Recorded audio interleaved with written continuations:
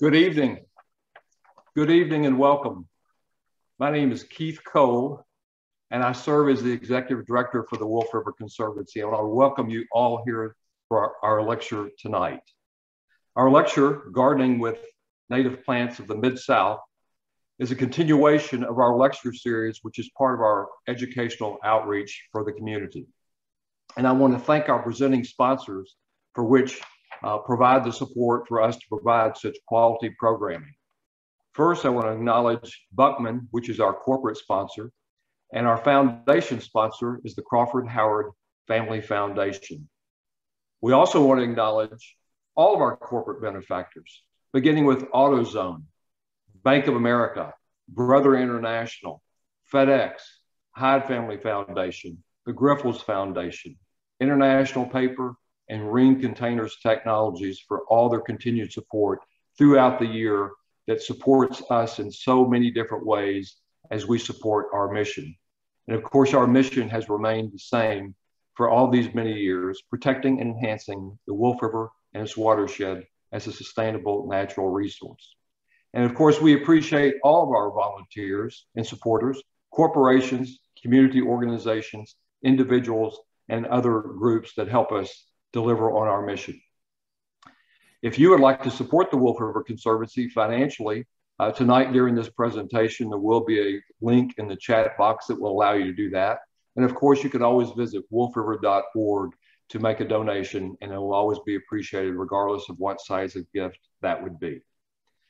In addition, look for information soon on our Greenway Soiree. It'll look a little different this year. It will not be a physical event, and we're working through those details, but you'll get information on how you can be part of our Greenway event this year in November. So look for that information.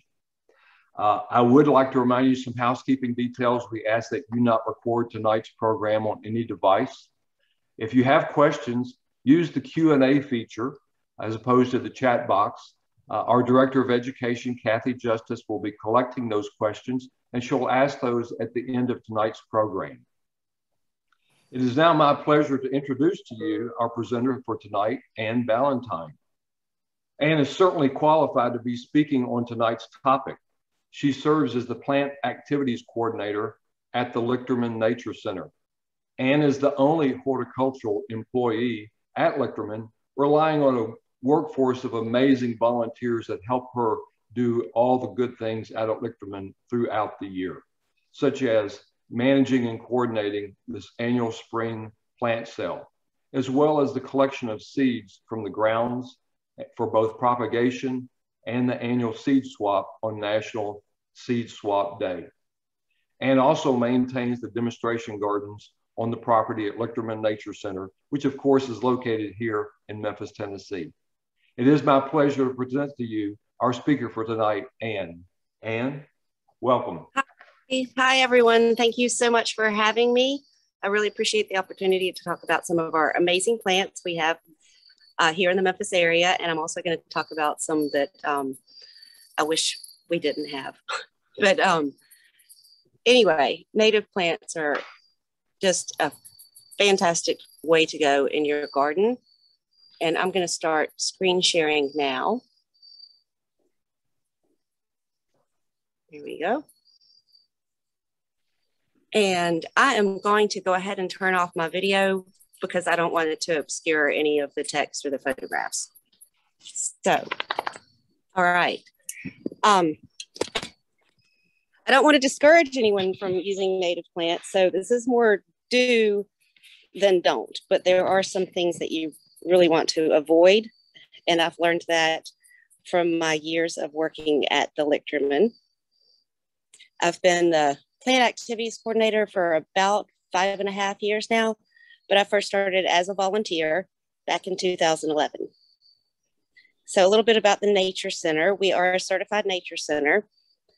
We are a member of what was formerly known as the Pink Palace family of museums, and it has been rebranded as the Museum of Science and History. So if you see that around town, that is what used to be the Pink Palace. And we also have a new website. So it's moshmemphis.com. We are a living museum on 66 acres. We have lake, forest, and meadow habitats. And these are all within the city limits of Memphis. We have great educational programs for all ages. We serve tons of school children in the Memphis area and beyond. We also have educational programs for adults. Our Backyard Wildlife Center houses lots of amazing native animals, and it's curated by Mary Schmidt, who is an excellent ornithologist. If you are interested in birding at all, please visit our website and look for her birding events.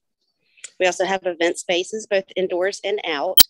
We have a great pavilion with a fireplace and a catering kitchen, which has been just fantastic for this past year and a half or so.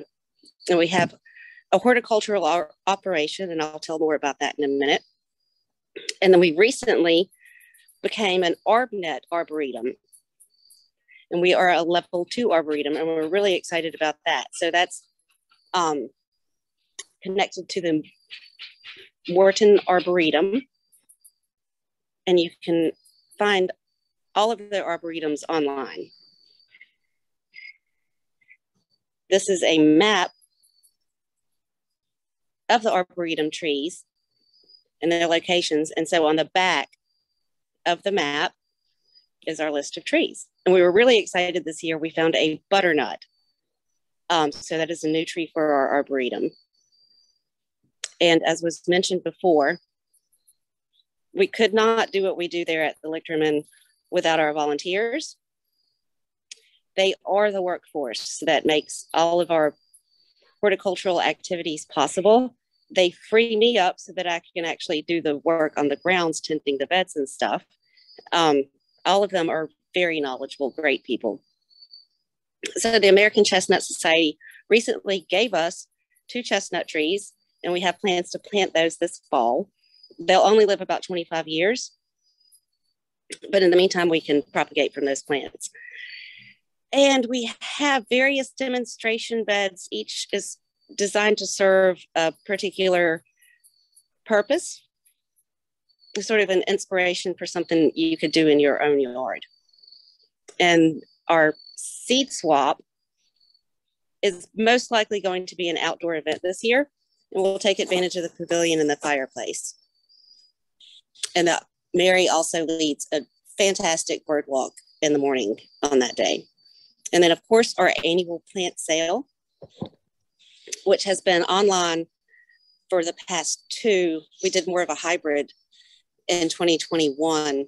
But fingers crossed, we'll move back to an on-site 2-day plant sale like we've always done. And one of the special things about our plant sale is that these are truly local plants. The germplasm that we use to propagate these plants mostly comes from plants we keep on the grounds or plants that grow on the grounds. So I'm going to start out with trees and shrubs. This is one of our planting areas. In the foreground is Itea virginiana, which is Virginia sweetspire, and in the background is Calycanthus floridus, which is Carolina allspice. And both of those are fantastic plants for the garden. This is creating sort of a screen. We've used them to obscure some electrical equipment.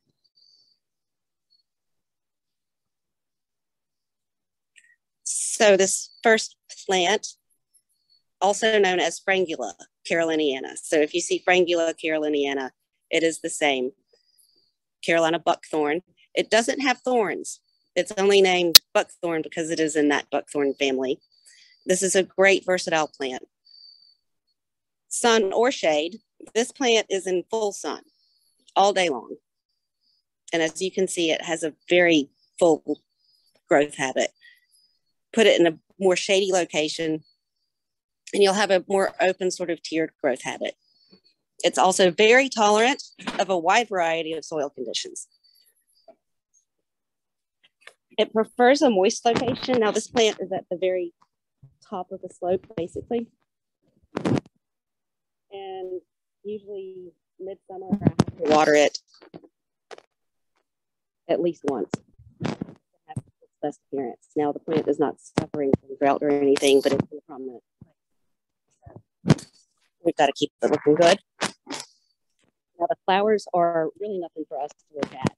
They're they're very small, white, greenish, but when you notice it blooming, you'll also notice that it is just covered in native bees and wasps, which are also important pollinators. And here, Anne, excuse me, your sound is going in and out. Oh, okay. Is that better? Yes. Okay. Yes, thank you. So this picture is in mid-August, loaded with berries, but they're not ripe. The red berries on this plant are not ripe. They will actually turn a blackish purplish when they're ripe. Birds adore them. And then as the berries all turn black, right now on this plant, about half of them are black, half of them are red. So that's a really cool look. But when they all turn black, the foliage will also be yellow. Can't think offhand of another plant with black berries and yellow foliage. Please tell me if anyone knows of one that's native. So it is deciduous. And if you keep it well pruned, you can have a very nicely shaped plant for the winter. It's very tolerant of pruning. I usually prune it in the early spring before it's leafed out all the way, and you can see the interior of the plant. Eliminate crossing branches, eliminate dead wood, and that's your general rule for pruning any plant. Some of them are more particular about when you prune them, but you always want to eliminate crossing branches and dead wood. You can also prune it to keep it symmetrical. And I even prune this plant sometimes in midsummer because it's next to a walkway and we have to keep it clear for pedestrians. It is, however, difficult to propagate. And that's probably one reason why it's not highly commercially available. I have collected seeds, treated them, and propagated them in the greenhouse, but the germination level is very low. And it seems to be the same way in nature. I was very excited to find 8 seedlings last week underneath this plant. So this is not a plant that is going to become a problem in your garden. They're not going to be popping up everywhere like little weeds.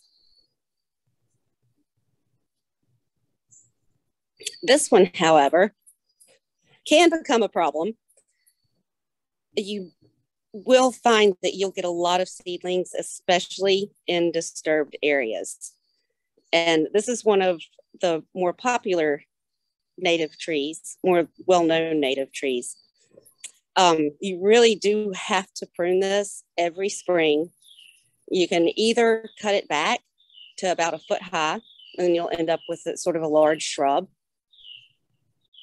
or you can leave it as a small tree, but you have to go in every spring and get out all of the dead wood and all of the various crossing branches. It's has a pretty wild habit of growth, but as you can see, the berries are absolutely spectacular, and birds do really gobble these up.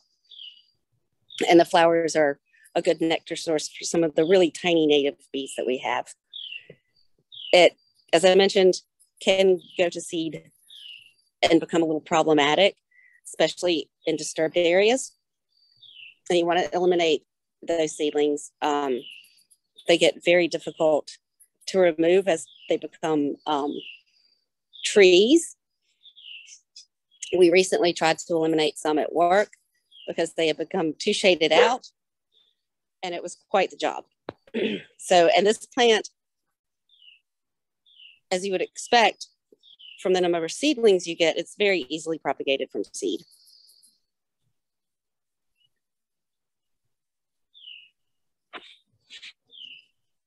American strawberry bush. It's a really interesting plant, and it's much better used in a partially sunny location than a shady location. In the forest, where and it's very shady, they tend to bend over. Well, first, they're very spindly, and they tend to bend over and root where they touch the ground, and they also form a lot of suckers. And excuse me, your sound is, we're losing you. We're losing your sound. Is that better? Yes. Okay. Thanks for telling me. So in the sun, it will have a completely different habit of growth than the spindly little things that you see in the forest. And it does not tolerate limestone. So if you have a limestone area, don't try this plant there. I had, unfortunately, it's not at this house where I currently live. And that's why this is a photograph of some plants that we will have for sale next year down in our shade propagation area. I had this plant planted so that it would receive full morning sun until about 11 a.m. And I kept, it won't sucker that badly in the sun. And I kept the lower limbs sort of pruned so that it would have more of an upright habit. And it just turned into a fantastic plant, about 8 feet tall. And the sunnier location also produces more flowers, and then you get more of the fruit, which is really the show on this plant. I wish it were in fruit, but it has seed capsules with berries inside. The capsules themselves are sort of a pinkish red, and then the berries are a very bright red. And they'll be ripening up in the next month or so. And then the foliage will also turn red. So you will end up with a great fall specimen plant if you plant it in a sunnier location, as opposed to the spindly little things that you see in the woods. Now, this is one of my absolute favorite small trees that's native to this area. It will grow submerged, and in those submerged areas, it will form a grove. But it will also grow just fine in a drier location. It is an extremely tough plant. This photo here is just before it really got into full bloom. But as you can see, the little balls all over the trees, those are going to be balls of hundreds of tiny white flowers. And the plant will just be covered in pollinators while it's in full bloom. Spectacular swallowtails. I think it's one of the first things that the swallowtails actually notice, because it's one of the first things I see swallowtails on, that and phlox. And then it's a larval host for 2 really cool moths, the Titan Sphinx and the Hydrangea Sphinx. The Titan Sphinx is one of those enormous, really interesting looking moths. It produces a prolific amount of seeds. Each one of these flowers turns into a seed ball, and they eventually all get dropped, and they are eaten by birds. The great thing about growing this plant in a drier location is you do not get many seedlings at all. I might find 1 or 2 here and there, but it won't become a maintenance problem where you're dealing with 100 little seedlings underneath your plant. And as you can see, you can plant underneath it. So you can have shade plants close to it, and you can have sunnier plants out further away from it. This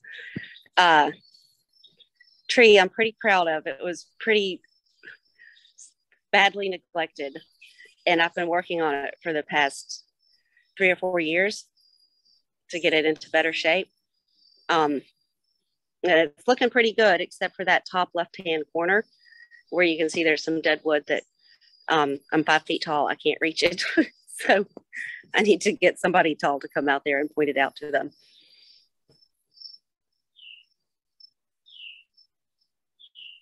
This plant is always in high demand at the plant sale, and I never seem to have quite enough. It's the larval host for the spicebush swallowtail, and the caterpillar is just one of the coolest looking caterpillars there are. They fold up the leaf, so you're not likely to see them very often. but you might catch one as it's ready to go form its chrysalis, or when they're very small, or when they're moving from leaf to leaf. And then these berries, these bright red, beautiful berries, are very fleshy, and birds absolutely love them. And then the foliage, on a nice warm day when you brush by the foliage, it just smells fantastic. Something to note, if you want fruit, these plants are dioecious. That means you've got a male plant with male flowers and a female plant with female flowers. So you have to have a male and a female to get berries. And 3 plants, you should have both male and female. Now, it can produce a lot of seedlings. So if you want a grove, you can let them go. But if you want to thin them out, you want to get them early in their growth, they put down quite a taproot. And if you want to transplant them, you need to get all of that taproot, or the plant won't survive. And it is like the buckthorn, sun and shade tolerant. I forgot to mention the beautyberry really only thrives in sun. But when it starts getting shaded, all those problems with dead wood become even worse. So more sun, like the buckthorn, will produce a denser plant, and you can even, a well-pruned plant, you can even turn it into sort of a specimen plant. And now we'll do one of the poll questions, please.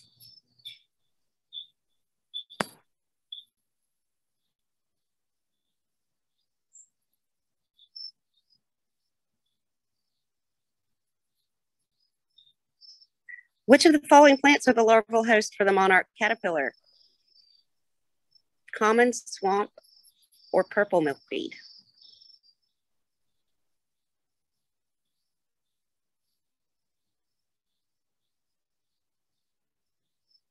And you will need to hit close on the poll when you are finished filling that out.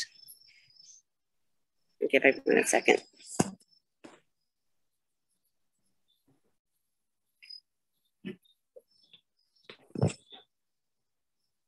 Very good.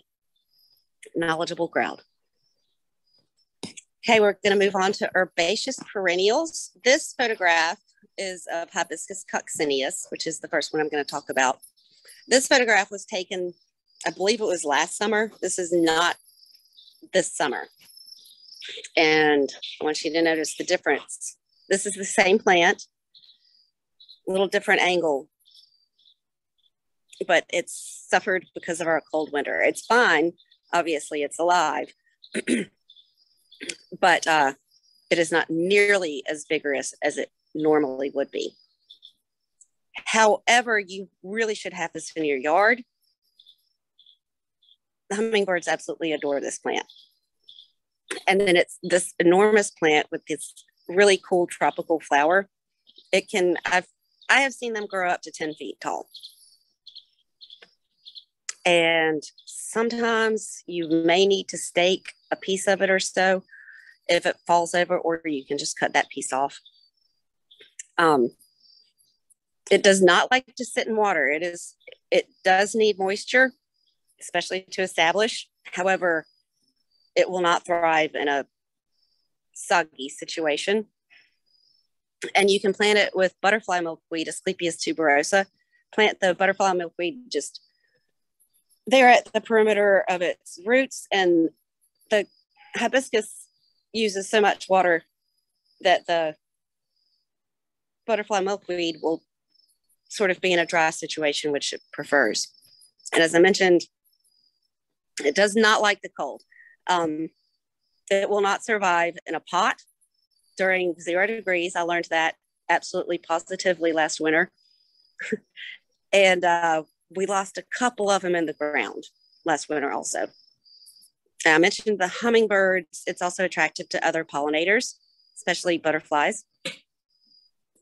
And then this is a really cool trick. You will want to cut down some of last year's stalks because they're brown and a little unattractive. But if you leave a couple, the hummingbirds will preferentially perch on the old dead stalks as opposed to the new growth of the plant. And they will sit there and do a little bit of grooming, and it gives you an opportunity to observe them. And then it will go to seed. Not so much this year. I learned also 0 degrees does not encourage seedlings. I think it's just too cold for this plant. But if you do get seedlings, they're very easily removed as soon as you see them. They will not have this palmate leaf. They'll have a different looking leaf when they're young. It'll be sort of oval with a very acute point. So that's something to note. And another hibiscus. Now this one does require more moisture, but that doesn't mean it won't also dry or grow in a drier condition. At the Lichterman, we have some really nice plants that grow right there at the shore of the lake. And that's where I collect our seeds for propagating this plant. And as you can see, the flower is just beautiful. It will take up a lot of room in the garden.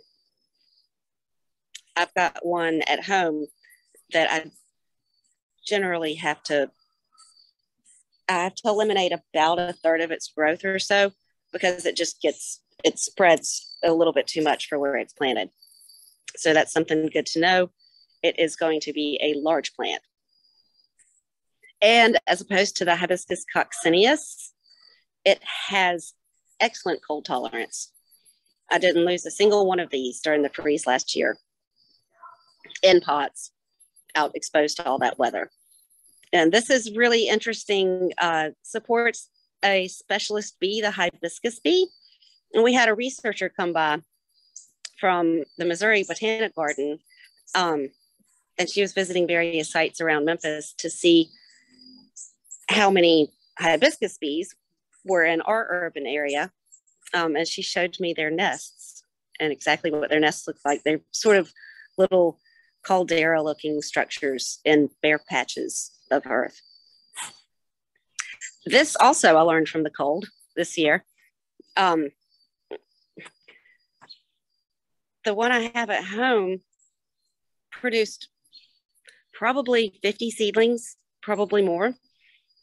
And I've never seen that happen before. So my assumption is that the cold stratification that it underwent increased the germination rate. So even though it was very unpleasant, we can learn things.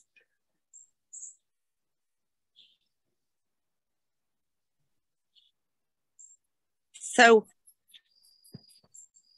those of you who have hibiscus in your yard, you may wonder what is eating the leaves of my hibiscus. It is this little fly's larva. This is the hibiscus sawfly. I think it's adorable. You'll see them all over the plant, but they will stop. Eventually the plant will put out new leaves. The leaves they'll eat them to the point where the leaves are nothing but the veins, and it has this lacy appearance. But the plants will be fine. They'll put out new leaves and they'll bloom normally. This is perhaps one of my least favorite native plants. It's attractive. The flowers are very attractive, and it's very attractive to pollinators. However, it is a nuisance, and it is really not appropriate for your average home garden. If you have acreage that you want to restore, the woodland edge, and you want to plant a native pollinator plant there, it's a great option for that, but not for the home garden. Very tall and really, really difficult to eliminate if you have a big established plant. The smaller also pretty difficult to dig up. They're not a breeze or anything like that. We had to use some pick mattocks to remove some unwanted ones to redo a bed. It was just a nightmare. And then the seedlings. Hundreds and hundreds of seedlings. Fortunately, the seeds are not wind blown. So if you do have it, you're not likely to find it, hundreds of yards away, but in the general vicinity where the plants are. But there's so many of them, it's basically impossible to pull them all up.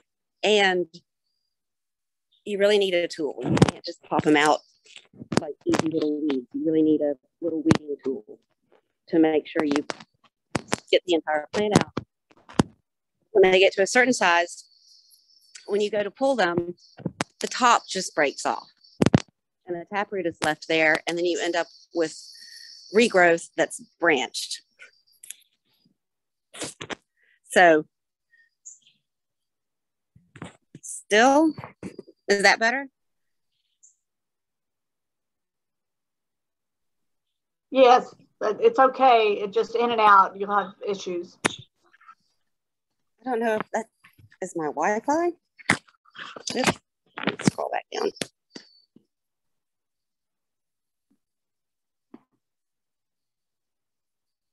Better? Yes. Okay. Okay, so do not plant this in your average home garden. It will be a nightmare and you'll really regret it.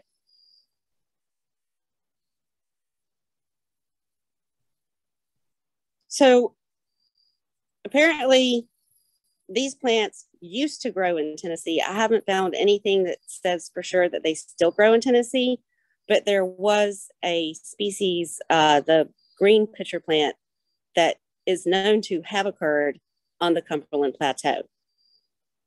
These are just fun plants to grow, though, if you enjoy unusual plants. They are also relatively easy to grow, as opposed to something like a Venus flytrap. Venus flytraps are just extraordinarily picky. And this photograph was actually taken at Carolina Beach State Park. So that is in the very southeastern corner of North Carolina, right there on the coast. And Venus flytraps do grow naturally here. This is within that very small range where they grow. But they also had these beautiful yellow pitcher plants. If you're ever in that area, it's totally worth a visit to Carolina Beach State Park. I saw a giant swallowtail while I was there. I saw a Venus flytrap, and then I saw a giant swallowtail fly by. As I said, they're easy to grow, but they will let you know if you have done something wrong. They'll start to brown and look like they're going to die. A lot of times people make the mistake of giving them fertilizer. You never, ever need to fertilize this plant. You grow it in a mix of peat and sand. You never use regular garden soil. And you can create a bog in your garden if you would like to do it that way. Or you can create a bog container. And I'll show you a picture of that in a second, the results of that in a second. So they do require a dormant winter period for them to flower. And the spring flowers are really cool looking and they last for a very long time. In this picture, there are flowers standing. There is on the sort of left-hand side of the photograph, very tall picture, and down about halfway down, those are the flowers. And this picture was taken in late July. So they've been standing since mid-spring. And you can find, I'm going to go ahead and go to the next slide. You can find some really cool hybrids. They do hybridize naturally in the wild, but you cannot collect wild plants. But there are plenty of online propagators of pitcher plants. And the purple ones, these really cool looking ones, that is a hybrid between the parrot pitcher plant and the red pitcher plant. And the smaller plants here are red pitcher plants. You can propagate them by division very easily. They have a little rosette and it'll be really quite clear where to divide them, and they have a little rhizome. You can do them by seed, but in the wild, they actually propagate by their rhizome more than they do with the seed. I've started them by seed, and about 3 years later, the plants were still only about 3 inches tall. So that's a very slow process. And we have some great people who donate plants to us. So this hybrid was donated by one of our regular plant sale customers because she had an excess. And this is pretty cool. This little red pitcher plant I bought as a dormant rhizome in one of those fun carnivorous plant kits that you can find at Lowe's and places like that. One little rhizome, and I've got plants for as long as I need them. So we'll do the next question.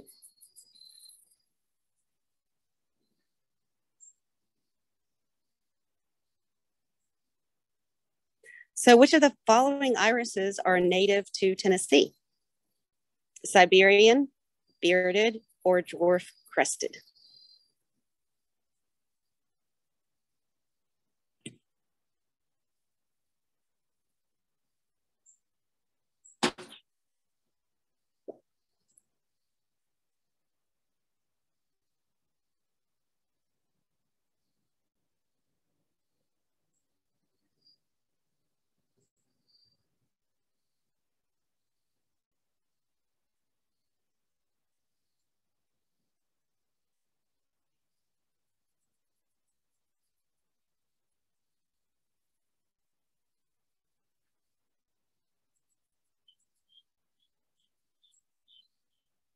I hope y'all do as well as you did on the last one. I have a feeling you will.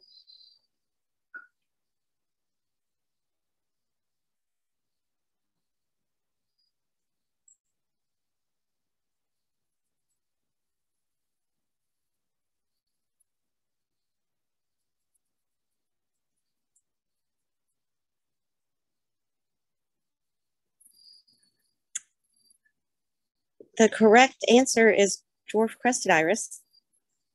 So pretty good. The bearded iris is actually a hybrid. So that was a little bit of a trick question.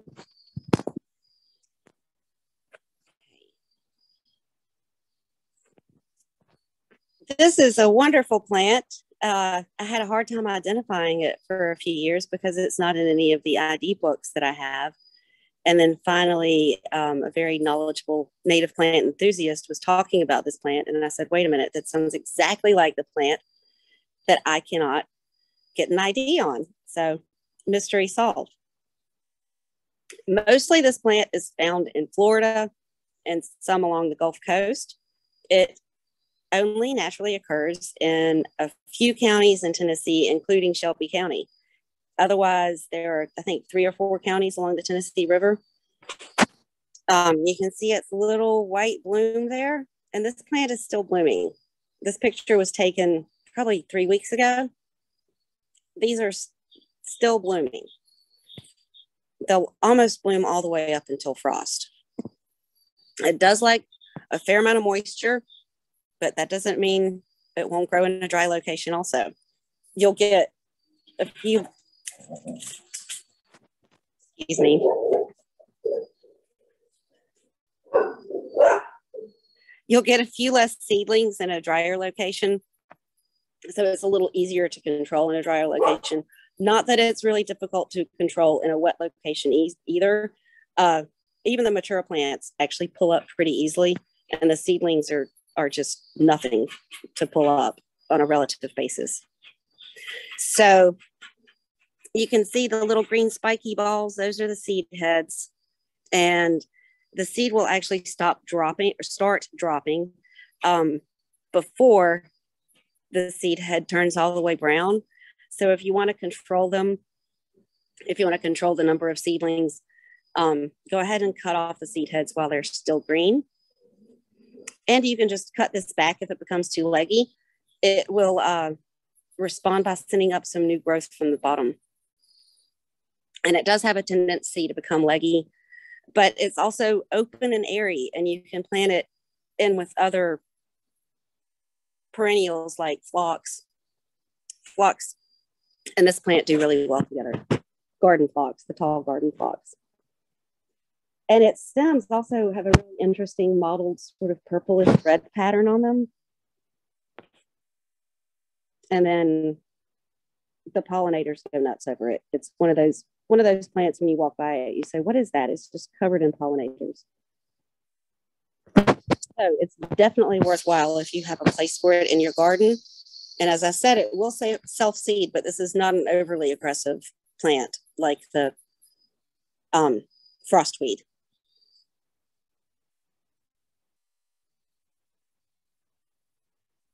And this is a little bit of a cheat because it is not technically native to Tennessee. There's a couple of counties in Mississippi, as far north as middle up Mississippi, the state Mississippi, where these do occur natively, but it thrives in our area.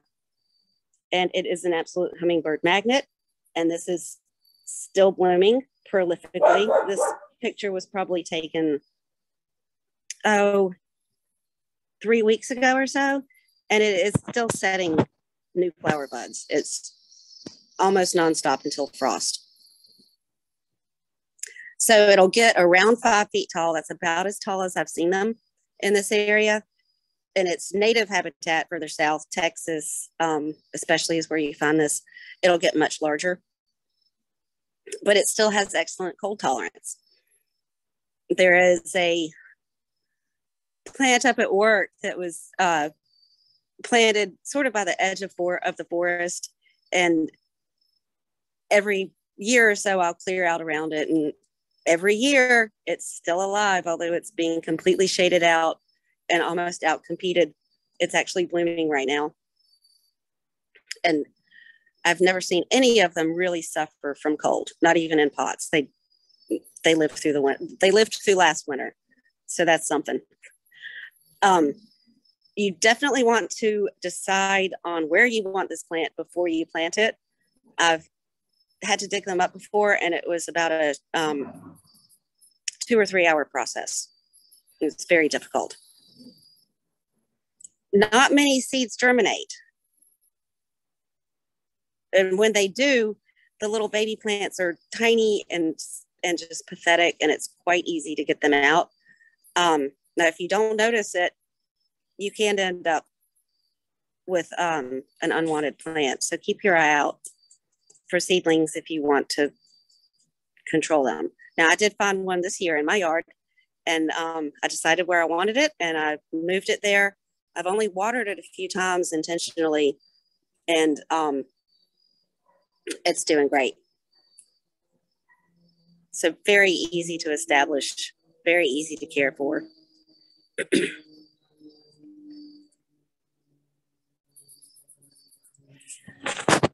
So this genus has a number of species, and they will hybridize. So do your research to find out which type you want. If you don't care that they hybridize, plant several species. In my case, I do care if they hybridize because I have a pure species to offer at our plant sale. And I am doing Vernonia gigantea because it's just. Is that better? Sound? Okay. So I'm only doing the gigantea because I don't want other species to mix in. I want to be able to grow pure gigantea for our plant sale. And this particular plant is about 8 feet tall, I believe. I've seen it get even taller. I've seen it get up to 10 feet tall. And obviously the flowers are striking, very striking. It will, 1 or 2 pieces of it may end up bending over, especially after a really heavy rain, but you just prop it up and stake it if necessary. And then it's another one of those plants that is just absolutely covered in pollinators. And everybody wants to know what it is when they notice all the pollinators on it. Should be in every native garden, definitely towards the back of a border. It's a wonderful plant. It's still blooming, and there are other plants of this species on the ground that are not even in full bloom yet. And you will get some volunteers, but unlike frostweed, you don't get that many. and it's very easy to pull them up. It's also really easy to transplant them if you would like to move them to a free plants, if you would like to move them to a more appropriate location. And this is a great companion plant for ironweed. It's one of our big native sunflowers.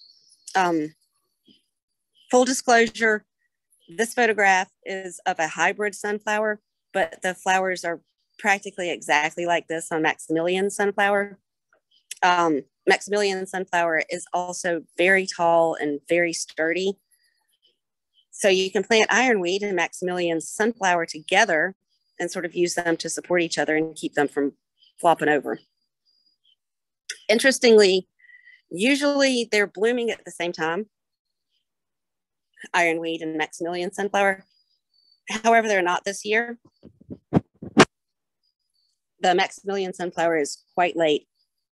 It's just now starting to really show its flower buds. So my assumption is that the cold winter just delayed the flowering some.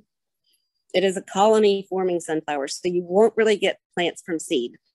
And if you want to control, you'll get a big giant patch if you don't control it, but it's pretty easily controlled. If you get in there in the spring, early summer, when the soil is still workable, and when you see the new shoots, just find the rhizome that the new shoot's coming off of, pull that up. You can discard it or you can plant it somewhere else. And it is a wonderful pollinator plant. This year it's going to provide nectar well into the fall. And you will see that the pollinators are still out as long as it's warm enough and as long as there are flowers. One drawback is that mealybugs can be a significant problem. It doesn't hurt the plant, but it's definitely unattractive. What tends to happen is a few of the stalks will be completely covered in mealybugs. So you remove those, dispose of them in the trash. Don't throw them in your compost pile. You know, dispose of them in a trash bag in the trash. And the rest of they don't seem to generally reappear. There might be a few here or there, but once you take care of the main population, it will be okay.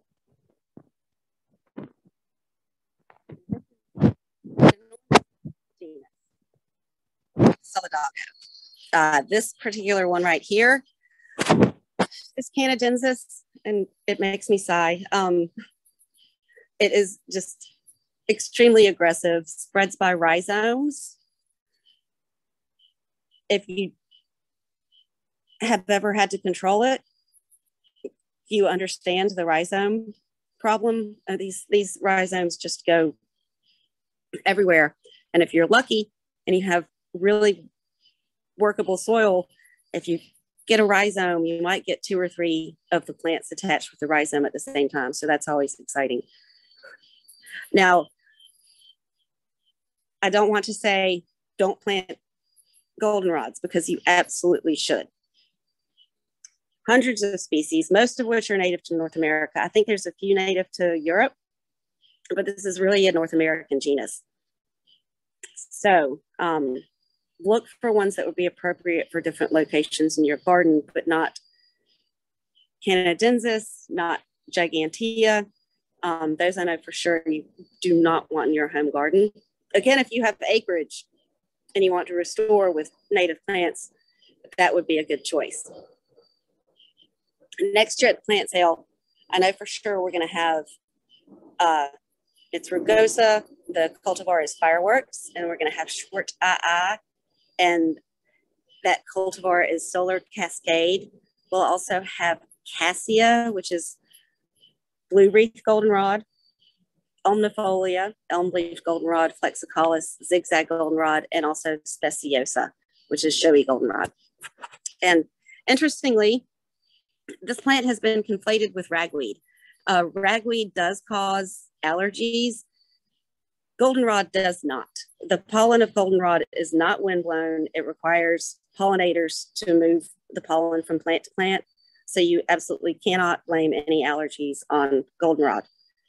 Also, and interestingly, there was a time where this was being considered as the national flower for the United States. And the debate went on in Congress for quite some time, and the goldenrod lost and roses won,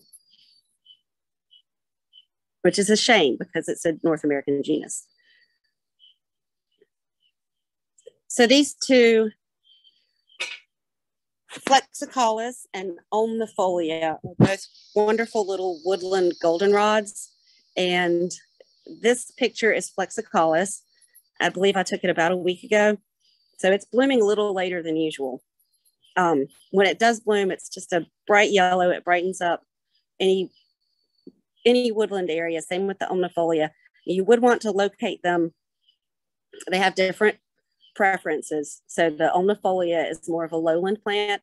We have a really nice area where it slopes down to the lakeshore, and there's some really nice elm leaf goldenrod down through there. And this is at the top of a slope, and it sort of slopes down to a bowl.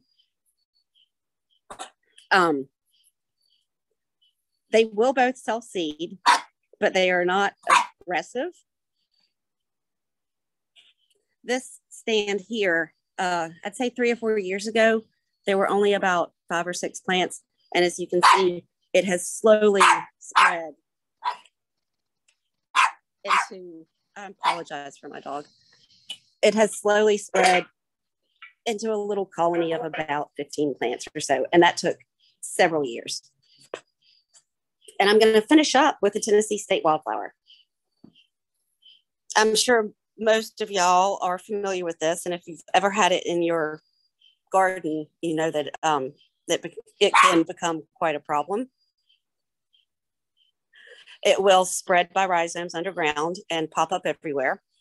It will also, if you have it in a perennial border, it will wrap around your plants and pull them down.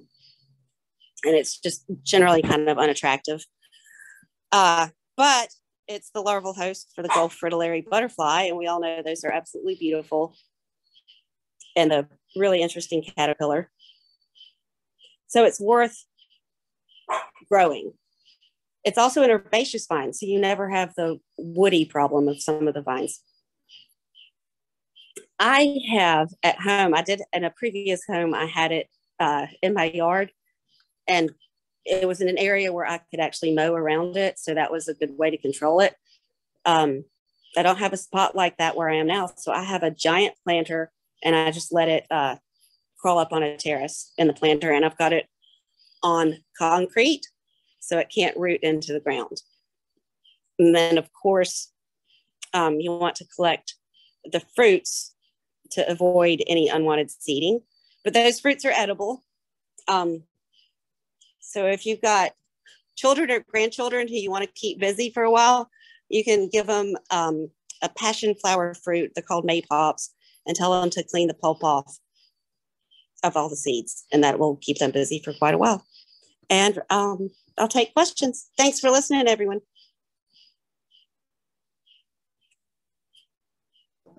Thank you, Anne. This is great. Really interesting. We've got some questions. I'm just trying to get my video on. There we go. Okay. Okay. So first question here. I'm not sure. This is probably in reference to a plant, so the questioner might want to provide more detail. It just says sun or shade. So you'll have to tell us what plant you're referring to. So I'm going to ask the next question, which is regarding Turk's cap. He says not native to our microregion, but is not too far away and thrives here. Do you know why it is not native here, even though it thrives? That's an interesting question, and I've actually thought about that a little bit. Plants have enormous genomes, and they can actually they can change which genes they express depending on the environment where they're found. There was some research done on goldenrods in Europe that, in particular, I believe it was the Canadensis goldenrod, and they discovered that, so they're invasive in Europe. And they discovered that over the course of about 20 years, maybe even less, the expression of various genes had changed because it was in a different environment. Okay. That's my best guess. Okay. Here's another question. Is there a good vine to grow with passion flower so that it looks a little more full?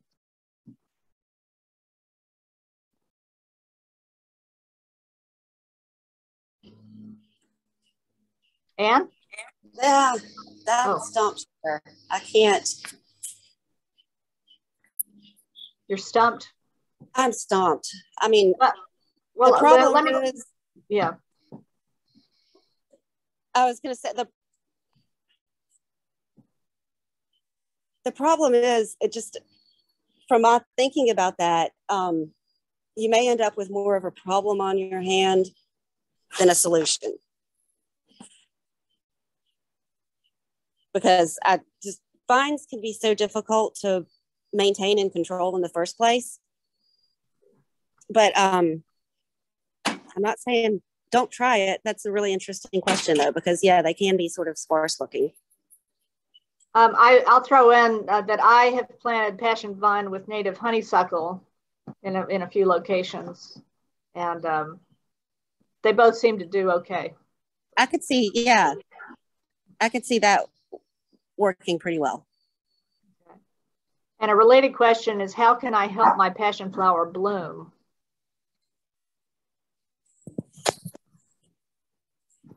That's a good problem. They're a good question. They're really kind of sparse bloomers. You could try using a bloom boosting fertilizer at the recommended rate on the package, because if you use that stuff wrong, it just doesn't work at all. So that would really be my only suggestion. Okay. Are there any smaller plants that do well in soggy areas?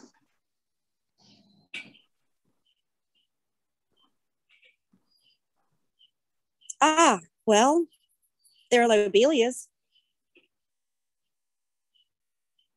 So there's cardinal flower, Lobelia cardinalis, and there's Lobelia syphilitica. They can get kind of tall, but it's a flower spike from a basal rosette, and both of them are good in pretty moist areas. There are some really aggressive plants that will grow in moist areas.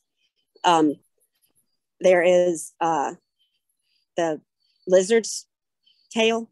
Yep, lizard's tail. But it can really take over. But as far as height, it's not very tall. Okay.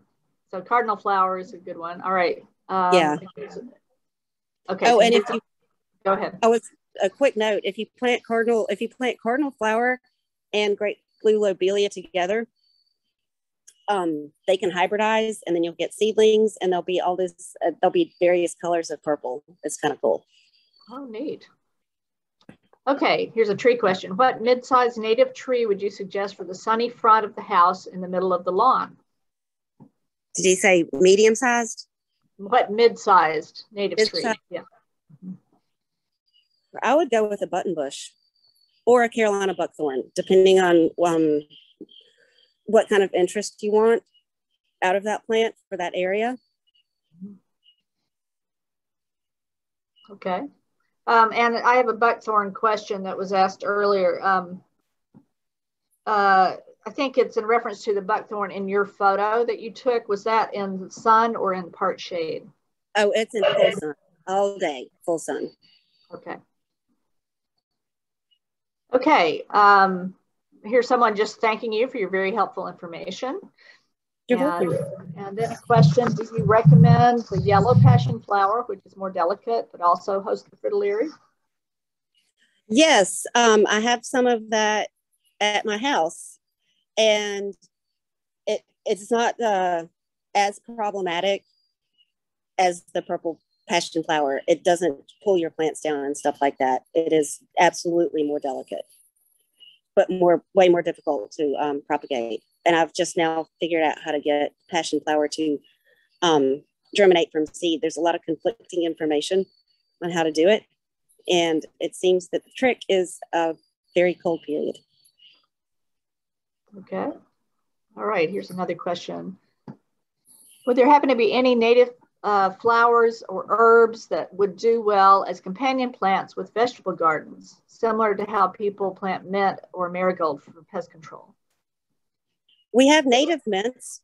You could try that. I don't know about pest control with native mints. However, they are pollinator magnets, so you'll get the benefit of pollinators coming to your vegetable garden.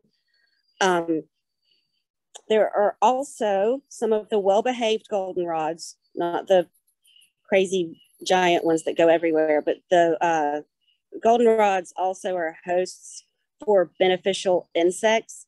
So you may get some pest insect control by planting goldenrod in the vicinity. And again, also attracts pollinators. Okay.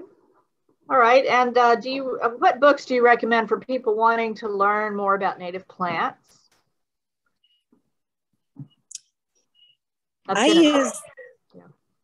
That's a good question. Mostly, so if I have a question about how to propagate something, for instance, I sort of cross-reference a few different websites. I use Lady Bird Johnson, Missouri Botanic Garden, and IllinoisWildflowers.org.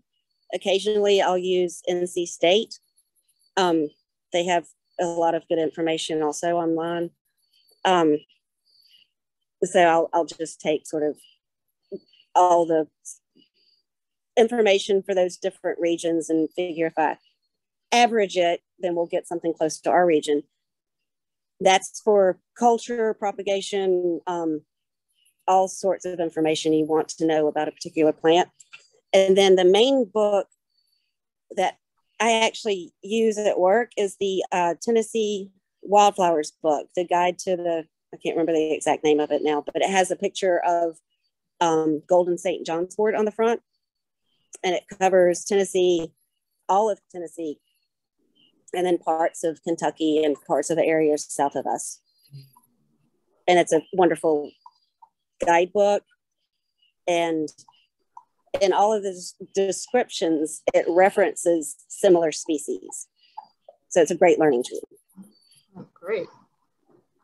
Okay, and finally, this is our last question. Is there a fall plant sale or what are the plant sales going on at Lichterman? We do not have a fall plant sale. We will have our usual spring plant sale. I believe the exact dates are going to be April 14th and 15th next year.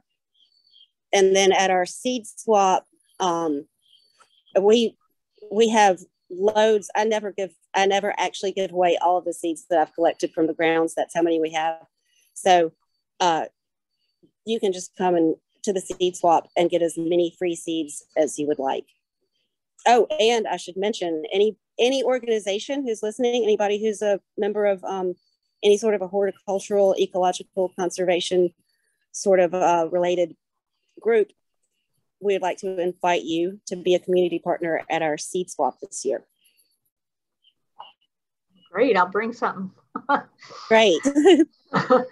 I know that this is actually the last question. I know a lot of people struggle to find native plants. Besides the Lichterman Spring Plant Sale, where else would you suggest they look for native plants? Melodia Hill Farms. I believe they're in Jackson, Tennessee. That's good to know. So, yeah, good source for plants that'll be okay in Memphis. And then the Strawberry Plains Audubon Center. They also have a native plant sale. And they've got great people down there, good plants. Okay, well, thank you so much, Anne. This has been a great program. You are a wonderful expert in native plants. Thank you, everybody, for attending tonight. Our next lecture will be on owls in October. I think it's October 20th, and we hope to see you there. And please visit our website for activities, wolfriver.org. Thanks very much. Night, thanks, everybody. everyone.